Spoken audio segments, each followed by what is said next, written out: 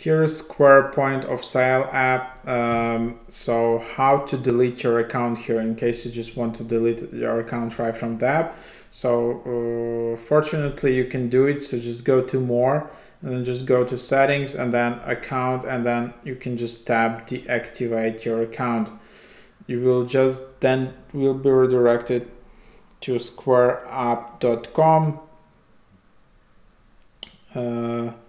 Before you deactivate, it's advisory to export your payment history, export your item library, export your customer directory, customer subscriptions, download forms, deactivate your business.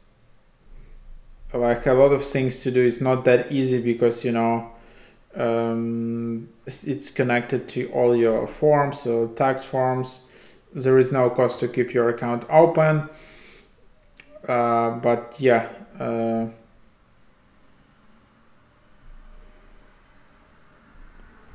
it's a bit more complicated than just deleting an account in some random app, as you know, it's connected to your business, so there is more bureaucracy towards it. I'm still kind of confused where I need actually to press the button to